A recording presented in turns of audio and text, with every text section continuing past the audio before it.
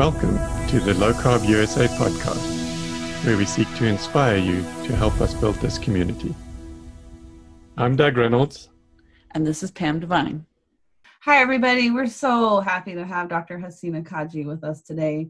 She's coming to us all the way from South Africa on the other side of the world. We had such a lovely time having her come and speak at the conference this past summer and getting to know her. She's such a lovely person, kind-hearted, caring, and has made such a commitment to bringing really empowering healthcare to her community and doing research and teaching and training those principles around the world. So she is a practicing physician still, not in the traditional hospital setting that she used to be in with the 9 to 5 and the rushing around and all the things. She's kind of toned it down a little bit to bring some peace in her life, but also to have some more time to teach others and do research in her community and bring that to the world. So Hassina, thank you so much for joining us. Thank you so much for having me and for waking up early so that we could make the time difference count. It's an absolute pleasure, and thank you for that wonderful introduction. It was really lovely to meet you both formally in San Diego last year, and thank you for all that you do for the low carb community and the world. It's been such a pleasure. And so Dr. Hassina, tell us how you went from practicing to learning low carb for yourself and for your patients, and then how you met Prof. Noakes and got involved with the Noakes Foundation, and then that turned into maybe it was around the same time, I'm not sure of the timing, your efforts in becoming the medical director of the Nutrition Network and getting all of those educational pieces put into place to teach others. So, I became a doctor. I think most doctors do it for the heart of wanting to help people make the world a better place. And I was all bright-eyed and bushy-tailed. I specialized in internal medicine. And then when my daughter was 18 months old, I was offered my dream job of running a high care unit that was attached to the emergency unit. So I started to specialize in emergency medicine, but then my heart led me to internal medicine. So there was always a little bit of both, a love for both in me. So when I was offered this job to work as a specialist physician running an emergency high care unit, it seemed like the best thing. And it was the best thing, but it was the worst thing because it was a concentration of really sick people coming to from the Cape Metropole into this 10-bed high care unit. So it was the next level would be ICU. So we housed the patients. We had a lot of ICU level patients, intubated, ventilated, on life support, to maintain their cardiac output and their blood pressure and all of the rest. And it was the most demotivating time at the time, because at the same time I was doing the mortality stats, and I became so intrigued because the proportion of people who were dying under the age of 65 was higher than the proportion of people who were dying who were in the older age group. And I would do the stats month after month, and I saw the same pattern emerging. So I would sift through the stats and figure out what's killing the young people. You're still young. You're supposed to be at your most vital. And why are you dying? And it turned out that the highest numbers were coming from chronic diseases. And I saw the same thing reflected in the high care unit. At one stage, 10 beds were filled with cardiac patients. Most of the cases would have been under the age of 65. And what was worse was that these people were coming in.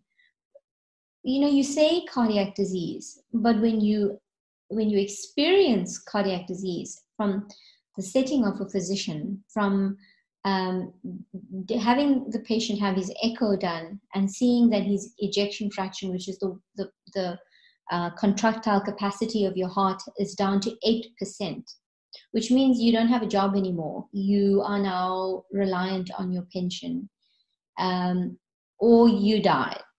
And I'm filling in the death certificates, and I'm breaking this news to young mothers, young wives, mothers, young children. And what was worse was that the children were coming in, carrying in packets of crisps and cool drinks. And it was just too much. And as much as I started a low carb clinic, I even had high hopes of starting a research project with the respiratory obstructive sleep apnea group. And it became too much to run at full capacity in the clinic and in the high care unit. And then I realized, as I saw results in the clinic, that this is what I want to do, because this is actually real medicine. This is helping people.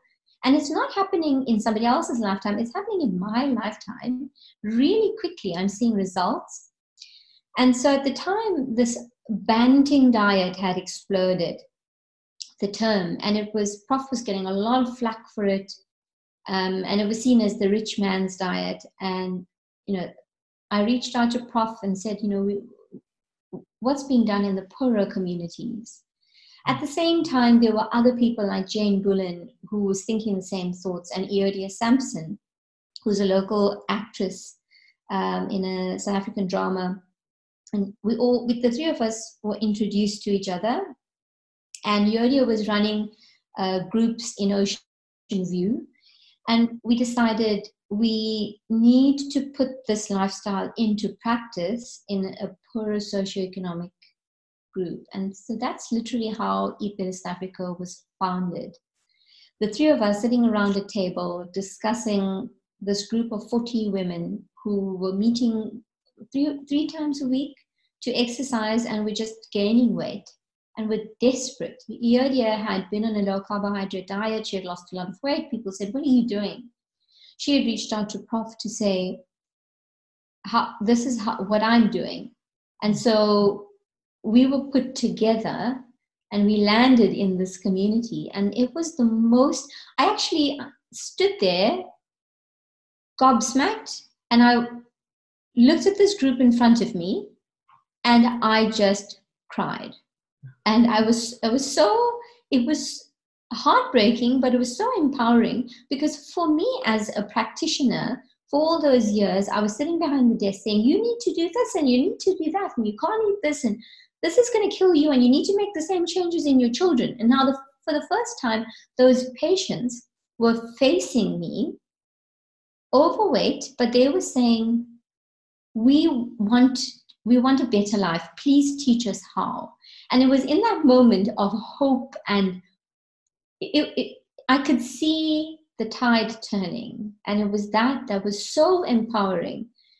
And we had amazing, dramatic results that we now know is the norm. The 10, 11 kilos of weight loss, the blood pressure dropping in the first 2 weeks. We've just run our 13th intervention now. So the first intervention was, I was actually on maternity leave, which was why I had a break and was able to be involved in this project. And now my son's 5. So that was just almost 5 years ago that we had the first intervention. We went back to the same community. And there were people from the first intervention who were still on the lifestyle, had still maintained their weight. The only reason they came to the intervention was to see how they could be of assistance. So what happened as we went on with these, in the course of working at Critical Care, and I was advising when I went back to work full time, I couldn't be as involved as I wanted to be. And I would just advise, wherever I could. And then I was invited to be a director on the board of the Noakes Foundation. And then soon after that, I was invited to be the medical director of Eat Better South Africa. I was still working at my full-time job at the time. And, it developed that you have to kind of burn one level to, kind of like cutting away at what's pulling your energy in order to direct your energy into what you want to do. And the thing with Eat Better South Africa was we tried to get funding And we applied for lots of different arenas. We applied for funding and sponsorships, and it's not an area that is very popular for funding. So we then decided to create the Nutrition Network. One, because I realized on my journey of gaining knowledge in this sphere that I had so many different books that I was reading and following so many different Facebook pages and Twitter accounts.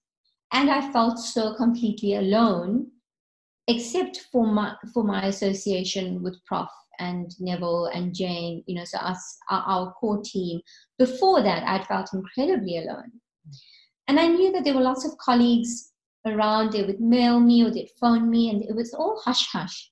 Nobody was willing to speak up initially, especially while Prof's trial was going on. I'd have people mail me from Canada, colleagues that had moved there. I'd previously worked in Ireland. I'd have people mail me from there to say, what are you doing in Eat Better South Africa? And we need more help on this side of the world.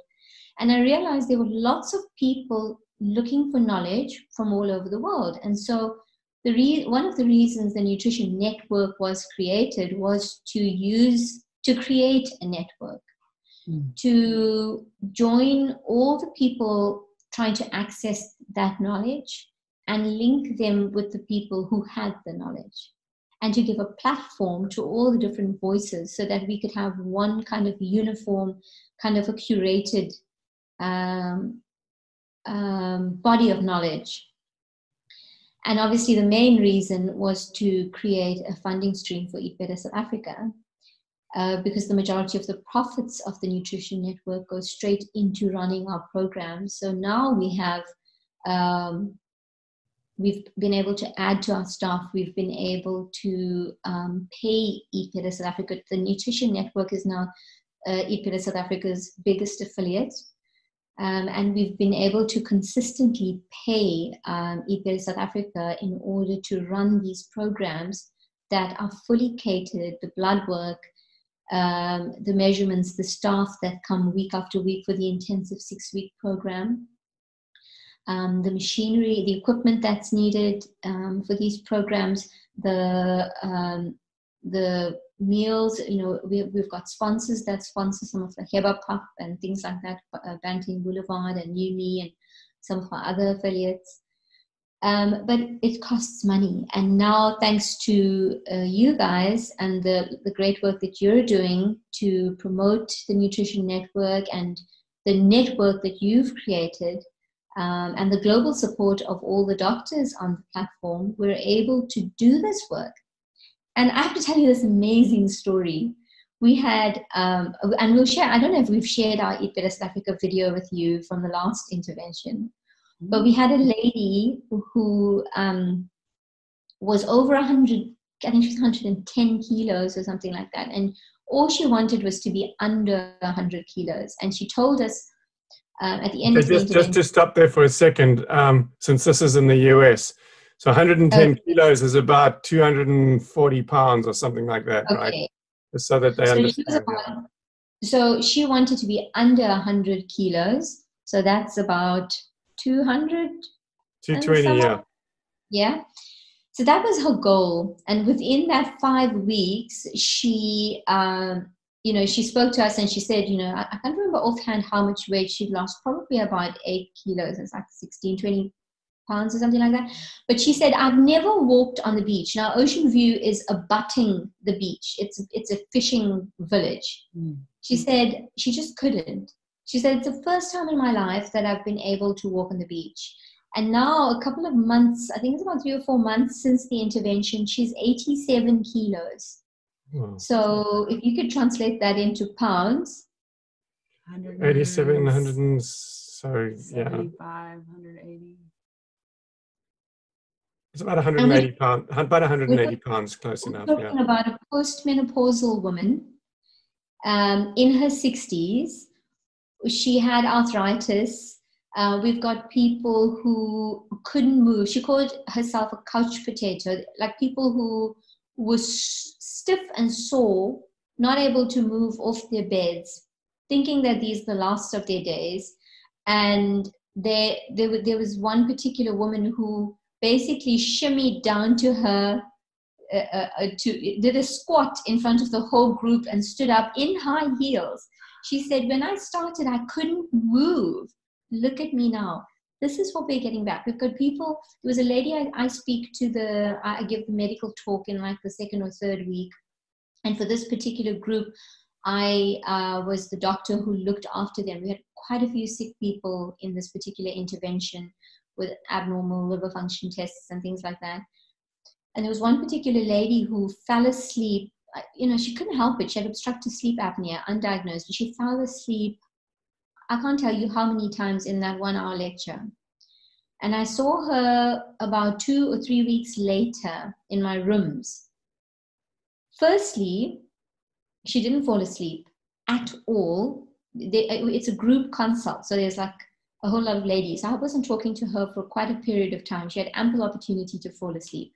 She was completely wide awake. She says, when I go to work, there's a flight of stairs that I normally have to stand for quite a while and catch my breath. She says, the other day I was like running up the stairs and this lady stopped me and said to me, I watch you all the time and you always stop at that particular set of stairs and now you're running. What are you doing? Where are you getting all this energy from? But the most fascinating thing about her, remember, it's the first time that we had met her 3 weeks ago, and she had this voice that sounded almost like a very hoarse, like a strangulated voice. It was a totally different person speaking to me 3 weeks later. She had a normal voice. After the ladies left, I phoned Jana just to go. I needed to share this joy, and I said, Jana, Jana runs, I mean, you know Jana, but Jana runs the interventions at Eat Better South Africa. So I phoned Jana to say, almost in tears, I'm like, this is what happened. And she never fell asleep, and she's lost so much weight and so many centimeters, and her arthritis is gone. And Jana said, Hassina, did you notice her voice? I said, I didn't even know that. She said, because Jana sees them every week. She said, I thought there was something different about her, and said her voice is sounding different. She said, I thought there was something wrong with her voice, and she didn't know what to make of it. It's the non-scale victories. People are all focused on the weight and the centimeters, but the non-scale victories are immense. When people are able to get a job back, when people are able to fit into a wetsuit so that they can be employable, when they can now provide for their family. All of these things, for us, this is the reason why we do what we do. Those are the real victories. And so how this has gone on is that this particular group of women, the primary healthcare facility that they feed into doesn't have any low carbohydrate trained practitioners, doctors, nurses, or anything like that. So we've had quite a successful meeting last week with the local hospital, and the head of the hospital there is already on a low carbohydrate diet herself, and has read all the books and understands the science and the debunking of the myths. And so we're now looking at running you have to start by training staff, I think, because there's no point training your doctors. You have to start by doing this intervention for staff members. So we're looking at running a series of staff interventions in a few local hospitals, and we're hoping to research that and publish that, and turn that around. I did a couple of interventions at Groote Hospital with the nurses in the emergency department, and it's such a life-changing thing to do over a short period of time for a group of people who work so hard and put so much of their life is in the hospital or with the patient, at the patient's bedside. So it's really worthwhile to spend some time educating staff. I don't know what the staff is like on that side of the world, but there was a local study done at Medunsa Hospital where they compared obesity stats of the staff, and it was higher than the national average. Worse than that was that half of the staff had no idea that their obesity was a problem and were making no efforts to change anything. And a third of them already had chronic diseases associated with obesity. So it's something that I've been very passionate about, looking after staff, empowering the staff with education, but also coming from the angle that people are seen.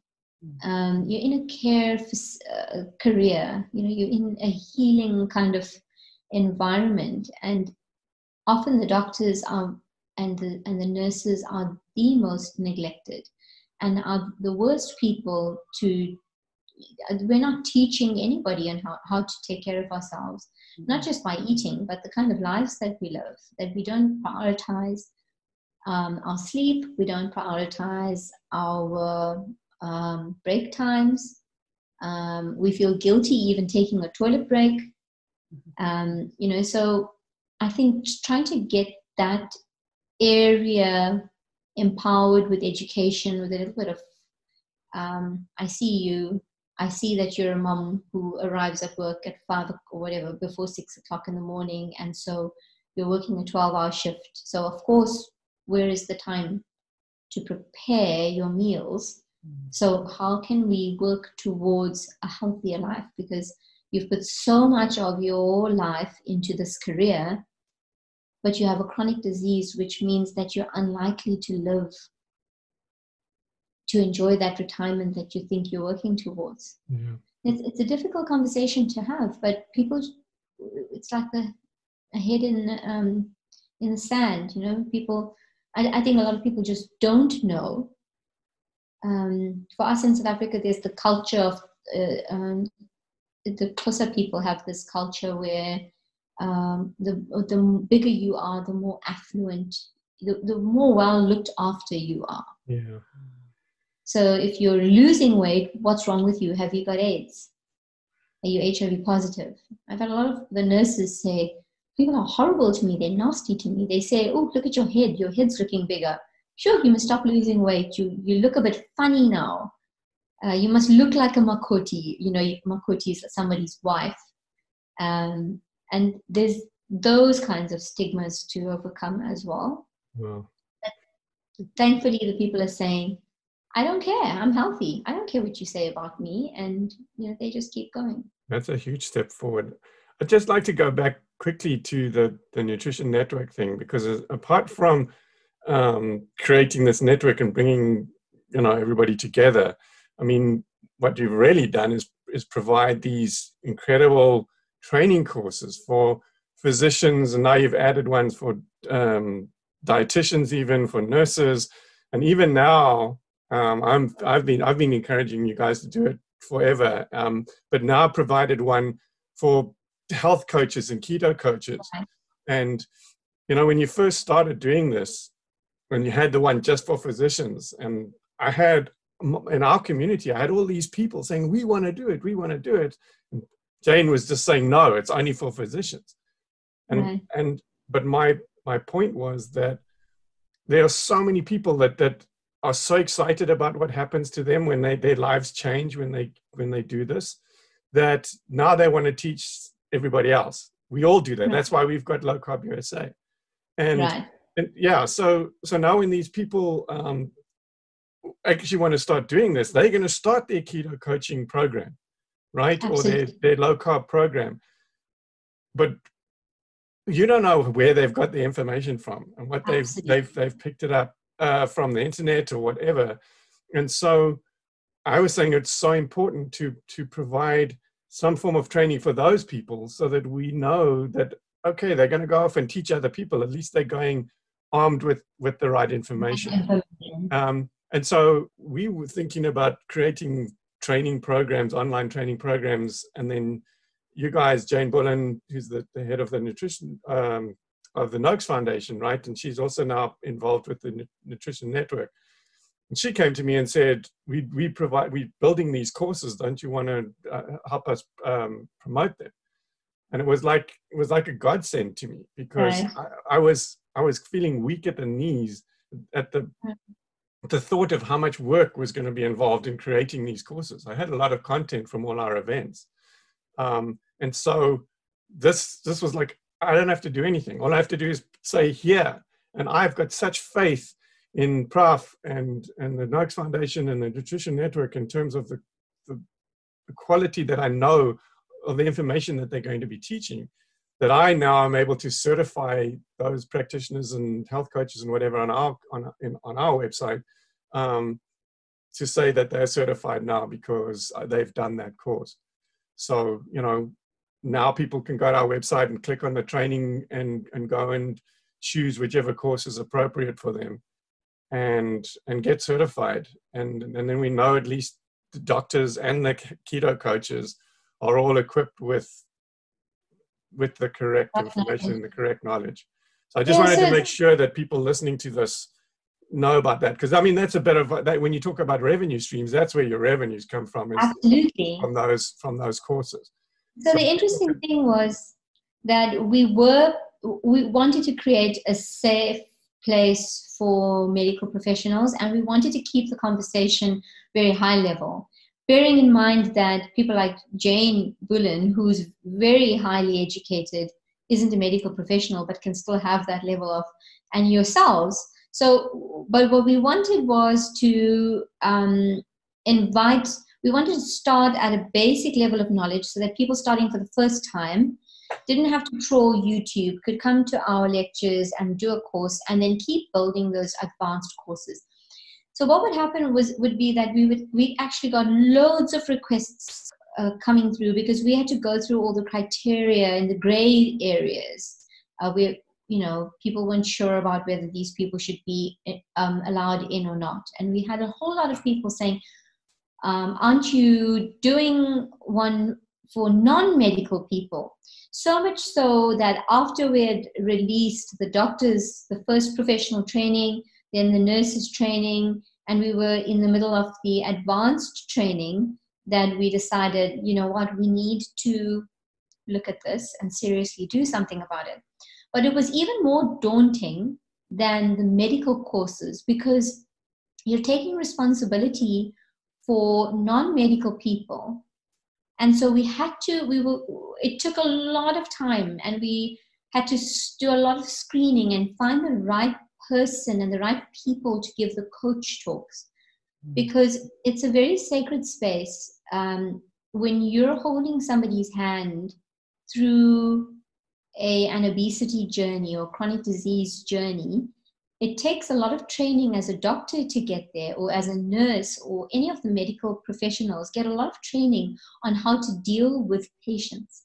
And we had to make sure that we were giving people the tools to do this in a respectful and a safe manner, and when to refer, you know, when in doubt, what are the areas and scenarios where you needed to refer to another professional. So we took a lot of time. It was the most daunting course to release, but we found that it's actually a godsend to us as well, because in this environment, the medical environment that we find ourselves in, with so many doctors, or not that many doctors who are equipped with this knowledge, you do need a go-between to do the stuff that you don't necessarily need to do as a doctor, like running the group,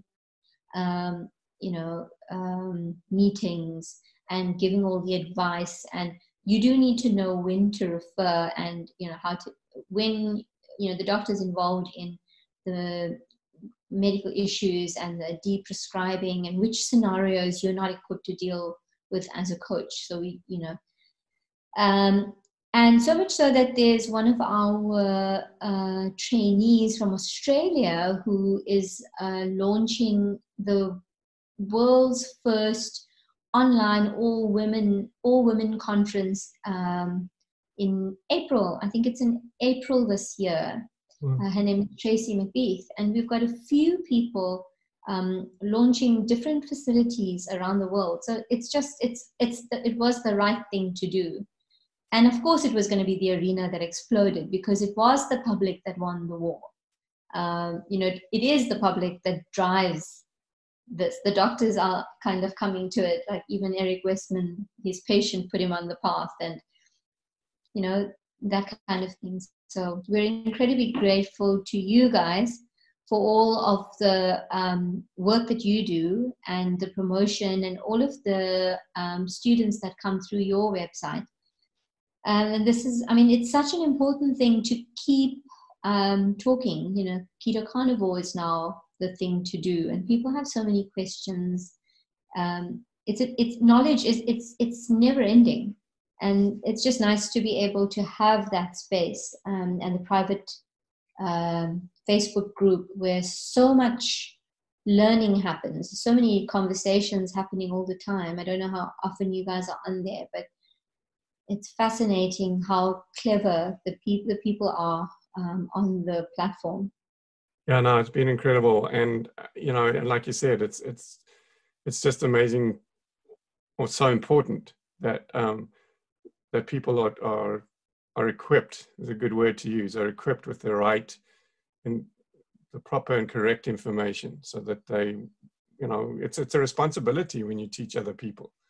And we need to make sure that that they know the right stuff and continue learning. Yeah, there's always there's more research coming out. There's more information coming out. There's a bigger, focus here, focus there. And one of the wonderful things that I heard feedback was even the physicians, the nurses, the dietitians got so much out of the advisor course, because it did talk about the supporting of the person, the individual, and knowing when to do this or that, or how to be empathetic, or to consider the different characteristics. And it was really helpful across the board. That's true. I forget about that. It was like even the doctors and some of the nurse practitioners, PAs, all of those people are actually going and doing the advisor course as well, because in the physician's course and that it talks about the science, but it still doesn't talk about how to get across to your patient. Right, and that's the wonderful a different part. skill. It's a skill, right? And so they, as Pam said, they're getting so much out of that in learning how to actually talk and teach people, as opposed to, yes, okay, now I understand the science, but here's another piece that teaches me how to actually get that information across, which is so important. Cool. We've got another fantastic series of lectures coming through, a module on ethics. And this is fantastic. It's for any doctor, whether you practice LCHF or not. It's Advocate Joan Adams, who chaired Prof. Noakes' trial, and she has come up with some beautiful videos teaching doctors, just going through global, even though she's South African, she's made it very global, so that it can appeal to or apply to wherever you're practicing medicine. Just your rights as a practitioner, how to practice safe medicine, a wonderful series of lectures that I just feel so much more empowered and comfortable practicing as a doctor when you do it the right way. Often we have these ethics meetings just for points, and we do cover the ethical issues. In this particular arena, I think ethics are very important. There's practicing medicine remotely, Skype consults, that kind of thing. She goes through that as well. So that is something that's really helpful. We've also got a couple of freebies that we've made available to the existing people on the network, which are basically doctors from the doctor's desk. So Neville's series, managing diabetes, that's been released and well received. I do a series on history taking and non-scale victories. And then we've got some advanced topics coming up. So cardiology, I can't remember, gastroenterology, neurology, Yeah, so we've got some advanced topics. That's part of our long-term certification process that we're still working on, kind of testing knowledge so that you can see how much, and the mentorship and things like that, to see how much the person who's done the course has actually gained from that. But this is the type of medicine that makes me smile and makes me feel like everything's worthwhile. The thing that you can do, that you can talk on forever and ever and ever and never feel tired. So thank you both for the endless hours that you put into this with all your heart and soul and your passion, and it shines through in every event, in every post that you make, in every single event that you have. It shines through, and I know it must not have been an easy journey. It's still not an easy journey. But yeah, like you said, it's so worth it. It's like every day we hear and learn about people that we've been able to influence or inspire.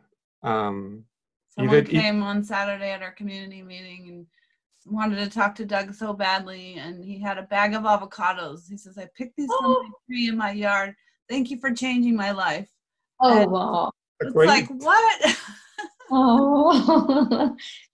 We work really hard. We take a lot of risk. We actually make a lot more sacrifice than I think people realize, because funding, we don't have funding. It's just the two of us. And we're just so grateful for the community who wants to learn. We're grateful for our global partnerships with you who inspire us every day, who, a little bit of the Nutrition Network things, and when we are able to get that learning into the hands of others, it also comes back to us and our programs a little bit. And it goes to support everybody in this whole endeavor of helping more people get out of the cycle of chronic illness. We're not suffering from communicable diseases anymore. We've done a really fabulous job with that, with antibiotics and critical acute care, but chronic illnesses are just out of control. And if we can help physicians do a better job, appreciate their jobs, and get the fulfillment that they went into their jobs for, to get that fulfillment, and helping others, and just continue to make a better impact on global health and public health, our communities. Would you say, how does Prof say it? One meal at a time. And I love the new tagline, one practitioner at a time. Absolutely. Yeah. Okay. Well, thanks so much for being with us. Hopefully we'll see you guys again soon. Okay. Hopefully. All the best. Have a lovely day, guys. All right. Bye. You've been listening to an episode of the Low Carb USA podcast. You can support us on Patreon at patreon.com/lowcarbusa.